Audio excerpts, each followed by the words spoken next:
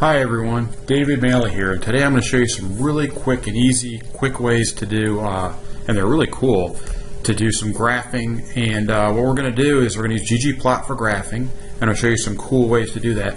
And then I'm also going to show you how to read in an Excel file in R. So this is my R Studio display right here. And what I want to show you is first, RM is to remove something. So I removed this file I had here, test data 3, it's a vector.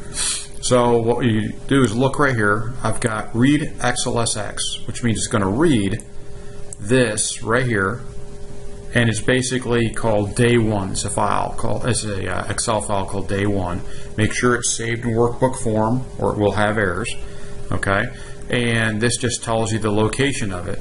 So this puts this, it reads it and puts it into this variable or vector right here called test data 3.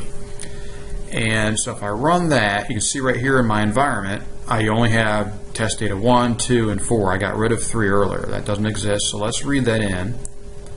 So all I got to do is highlight that, and then you hit Control and Enter. And once you do that, it runs. You can see down here, it's loaded in. So if we look up here, you got, there it is, 731 observations of 16 variables. I can go and open up, look at it if I want. I can also go and let's say I just want to know what the column names are in there. I can run this right here. So this is col names, and then I would have to put right here 3. If I don't put that, I'll get a different vector if there's a test data vector. It's very specific into what you have to have the names for. So as you can see right here, in that vector I have all these column names: instant, month, weather, sit, wind speed, casual, temp, holiday, date today, year, humidity count, a bunch of them. What I'm interested right now in is probably the count, which is the total number of sales per day, and there's also registered and casual, which is casual is new users, registered are subscribers or people that have already rented at least once. The data in this library or whatever that I'm using right here in this data set, I'm sorry, is from the University of California Irving's data science department. It's free to use, it's available on the internet. So you go in here and this will actually show you the actual data I'm looking at. You can see right here registered, count, humidity, temperature, all these things. So let's go back here, and now that we have it loaded in, I have 2 different pieces of code here for GGPLOT. The first one I want to show you here is going to run it with aesthetics for date today, which is the date in this, that's what it's called, and count. And it's going to do a geom point and geom jitter. Jitter gives you extra points, and the reason being is sometimes you can't see the points you want, they could be hidden. So by jittering it, it moves them around a little bit. Now this doesn't always work, and I'm going to show you why in a second. And then there's ggsmooth. What that does, that gives you if there is a trend, it'll give you a trend line, and then it'll give you a little area around it that shows you the variability of how correct that line is on its path. So if it's a positive trend line, you see something that go in a positive direction.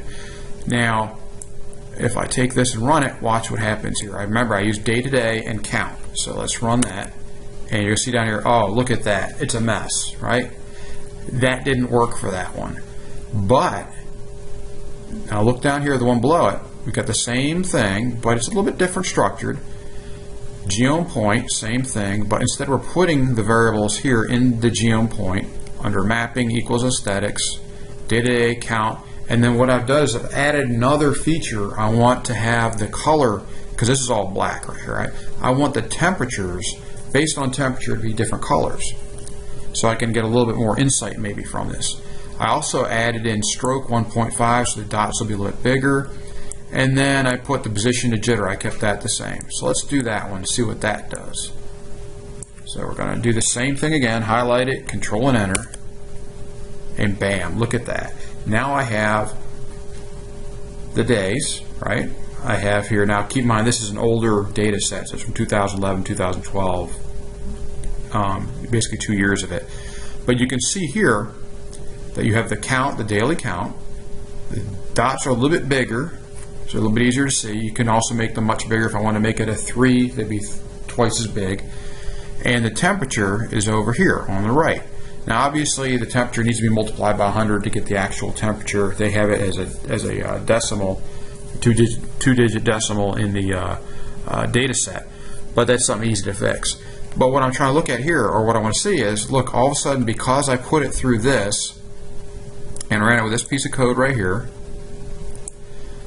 I now have it plotted by color and size, and you can see a pattern here is that as the temperature gets higher, the count gets higher. You see that? And that's for 2011. Same thing in 2012. Now you still have sales down here. You've got a bunch of them right here and a bunch of them here, but the vast majority would be at the higher temperatures. See that? So that's how you do insights and data analysis quickly in R with ggplot. Again, you would have to load in that library, which is, I think it's under tidyverse if I'm correct. And this shows you how to do remove, RM test data 3. So if I want to remove it, I just run this right here. It removes the test data set from here. This shows you two different ways of using ggplot. And obviously the first one works more for maybe a financial piece of data. It depends on how the data is structured. The second one worked great here because it's showing me, you know, that it varies. The rentals and the sales vary based on the temperature. So just a neat little data set. It's free to use, and this is a great way to go and get started with graphing and looking for insights in data through R. As you can see right there, it's very simple. We loaded in a Excel file. It was very quick and easy. Took literally a second. Now this is a very small data set.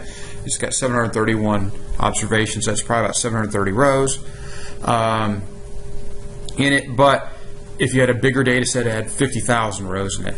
It's going to take, or data, it's going to take a little bit longer. Obviously, it might take a minute or two or something like that. But regardless, it's in there. It shows you exactly how I brought it in, how you structure the code for each of these commands here, and even what column names does, COLNAMES. So I hope you found this helpful. Thanks for watching, and please subscribe to this channel and like the video, and have a great day. Thanks.